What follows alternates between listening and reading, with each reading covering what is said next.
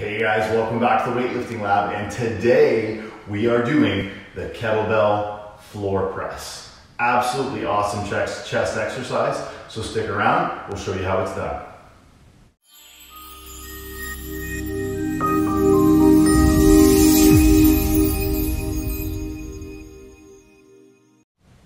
Hey guys, welcome back to the Weightlifting Lab. Today we're going over the kettlebell floor press.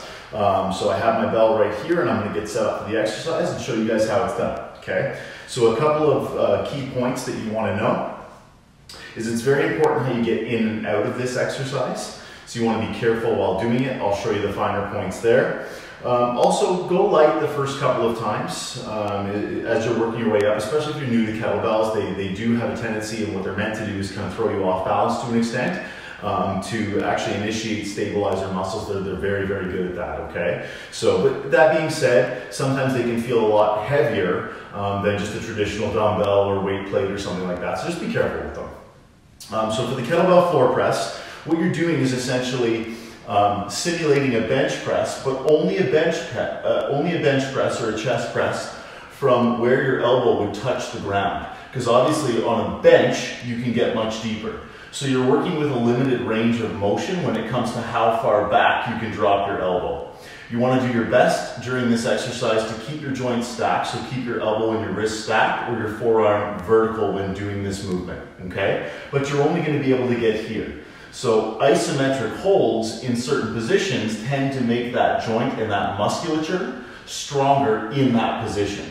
So this is really, like if you equate this to the bench press, how it should help you get stronger is in this position of the bench press, this range of motion of the bench press. So when the bar is kind of at that midway point, or for a lot of people, the sticking point that they can't work through in their bench press. So it's a very important exercise. It will help you get past your sticking points if you do it enough and you do it correctly based on a program built for you. So, down to it. What we do want to do is do our best to keep those joints stacked, keep a nice vertical forearm, but also you want to keep this 45-degree angle between your humerus, your upper arm bone, and your torso. Okay, and then from there, what you're going to do is press up. You're going to go from the bottom of the chest, or broad line, nipple line area, depending on your build, how you're built. So you can see my fist is going to be at my nipple line here, and then I'm going to press the bell up and back. So it's going to end at my area of support, which is right in line with my shoulder joint. So this would be where I can hold the bell all day long without it pulling me backwards or without it pulling me forwards or frontwards, okay? So from your area of support, your shoulder joint, to the bottom of your chest. Okay, so you're pulling it back and down, but you're going to be ending here because it's a floor press, and you're pulling it, or pushing it, sorry, up and back. Okay, so let's get right into it.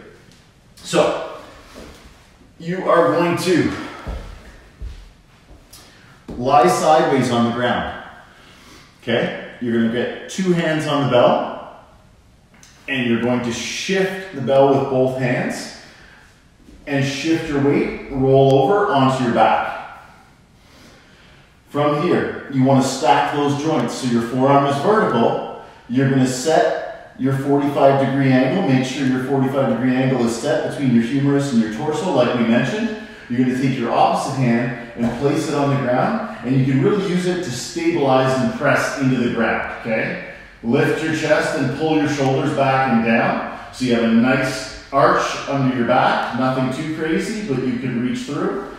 Supported there, the arch is our support, and we're going to press through the ground with our opposite hand and keep our feet planted. Press through the ground, up and back to our area of support, squeezing the chest at the top of the movement, okay? From here, you're going to lower under control, keeping that 45-degree angle, put the arm back down onto the ground, and repeat the press up and back, squeezing at the top. Each time you press up and back and squeeze, you should really feel this movement. Pull it down, chest is high, press back up to the top of that movement. Pull it down, 45-degree angle, everything under control, press back up to the top of that movement and squeeze. When you're done, both hands, reach back and place the bell on the ground. I can't tell you how important that is. And then let the bell go and then sit up with it. When you're going to switch to the other side, It's pretty simple. Put the bell down the same way. Place your hands on the ground. Flip around the bell like that. And set up the exact same way on the other side. 2 hands. Rotate forward. Elbow at the 45 degree. Okay. Joints stacked. Press up and back through the ground. Bring it back down. Area of support. Press up and back through the ground. Bring it back down. If you're gonna put it down, both hands and back, okay? Don't try and put it back and down with just one hand because you're risking your rotator cuff and rotator cuff injury when you do that.